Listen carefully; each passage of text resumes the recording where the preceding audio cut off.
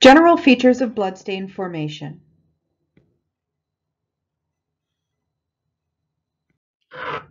If you find a bloodstain at the scene, you'll need to take a look at the pattern.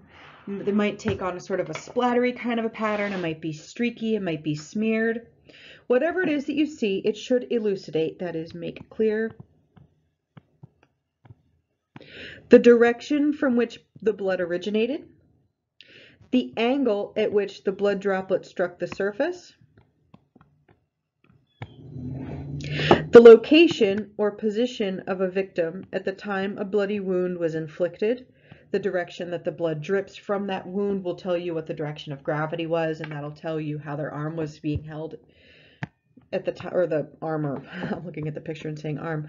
That body part was held at the time that they were injured. The minimum number of bleeding hits that a person took. You may have a lot of blunt impact trauma as well as bleeding trauma, and you should be able to differentiate the two. And the approximate location of the person, the approximate location of the person who was the perpetrator versus the approximate location of the person who was the victim. Major features of bloodstains include the parent stain, spines and satellite droplets, drip trail, a pool. You should be able to describe the surface texture, and skeletonization.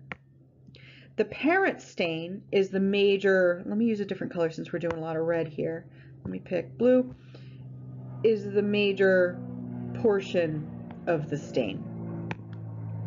The spines and satellite droplets involve these sort of sticky outy parts. Those are your spines, and the outside droplets are your satellite droplets. They may be connected or they may be separate.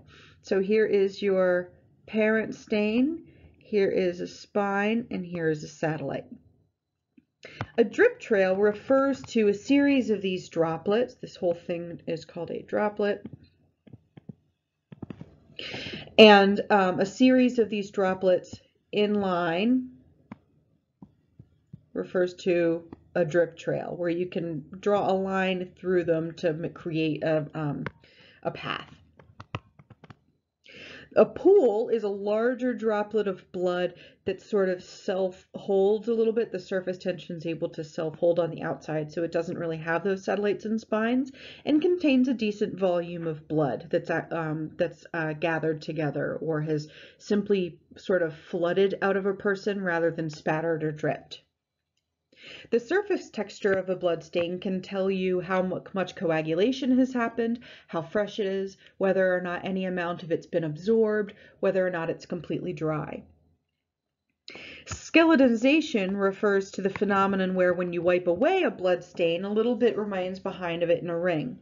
So if you take this blood spat that's right here, and you let it dry for a couple of minutes, and then you go to wipe it away. You might have noticed this when you get a cut that you can't wash off right away. Most of that remains fairly liquidy will wash away easily, but you'll have a crusty ring of blood that's left behind that you need to wipe away with a little bit more oomph. That'll suggest that blood had been smeared or had been attempted to be quickly wiped away. Features of bloodstains. The appearance of blood can be affected by the surface impacted. In this case, this blood was dropped out. This droplet of blood hit a hardwood floor. It appears to be unfinished, so the blood soaked into the wood a fair bit. It created this sort of semi-sheen with a semi-gloss kind of an appearance with a fair bit of absorption into the wood itself. If you would have had that same droplet on a freshly waxed basketball court, it would take on a much different appearance because none of it would have soaked in.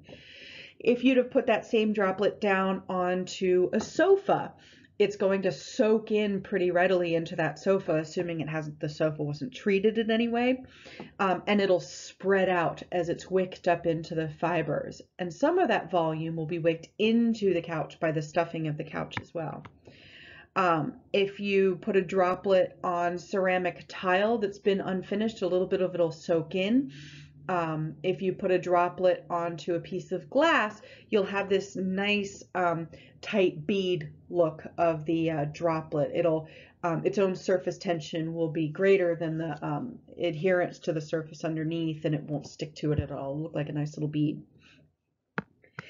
The angle that it's been impacted, if you have a blood droplet that hits something at a 90-degree angle, so straight down onto a surface, that's going to create a nice round kind of, and of course you have your satellite droplets in your spines, nice roundish droplet. If you have a blood drop that hits something at an angle,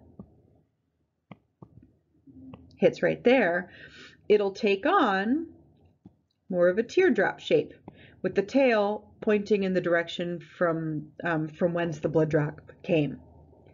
The speed of impact, if you have a blood droplet that hits something at an angle that is moving fast, you'll have a long droplet.